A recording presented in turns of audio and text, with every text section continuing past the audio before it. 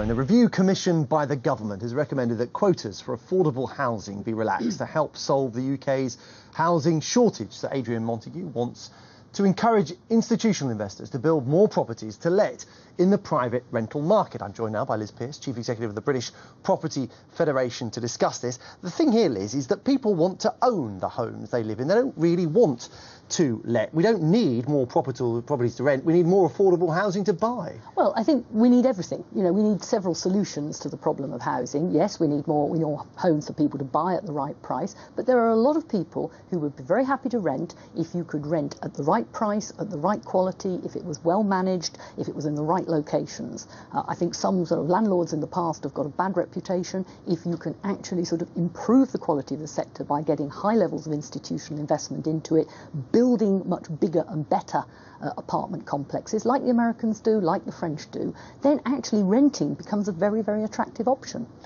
The report advocates a private sector solution. What's wrong with the government solving this? What's wrong with the idea of the government building the affordable housing the private sector isn't? The government can't afford to do it. I mean, the government does subsidise to some extent the provision of social housing, but they can only scratch at the surface of what we actually need in terms of solving the housing problem. A lot of these people who need places for the first 5, 10, 15 years of their lives are going to be young graduates, people like young lawyers, young accountants.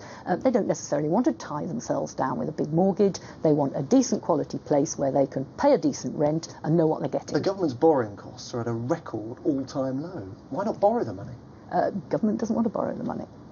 You know the sorts of things you put on this particular programme. The government is very, very concerned about actually spending more money. Social housing, more council housing, is part of the solution, but why not use the private sector? Are you not concerned that the announcement yesterday by Santander that it's raised its standard variable rate by more than 0.5%, that's going to have more of an effect on housing than any of Sir Adrian Montague's proposed before? Well, with Adrian Montague's proposals, we're looking at a different form of housing. It's something that this country's not really very familiar with, this idea of a big rented sector. If you can get the right sort of people investing in it, there is the money out there to get in there, get returns from it and Liz provide Pearce, good housing. Thank you very much for sharing your thoughts with us. That's all from now. Plenty more, of course, on the website skynews.com/business.